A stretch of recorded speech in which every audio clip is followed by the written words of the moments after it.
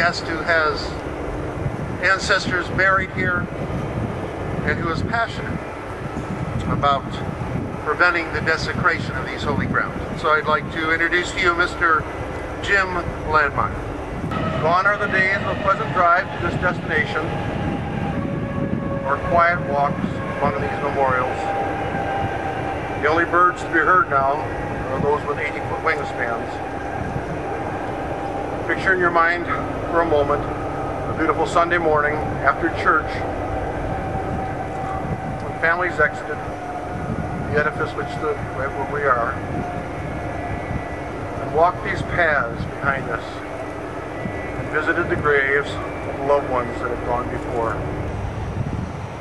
Lying here are the remains of 5 generations of my family, which not only includes those related on my father's side, but also my mother's side, as the bodies of my mother's grandma and grandpa Harbeck are buried here as well.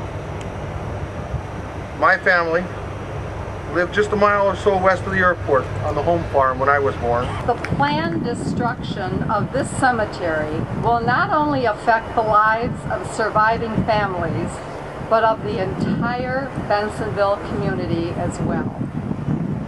St. Johannes is a major historical marker within our village.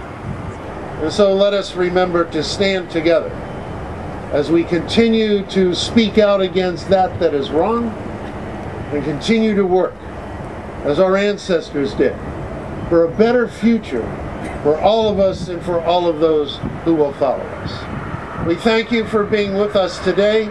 We have flowers for those if you can place on loved ones' graves or on any graves that may not have flowers.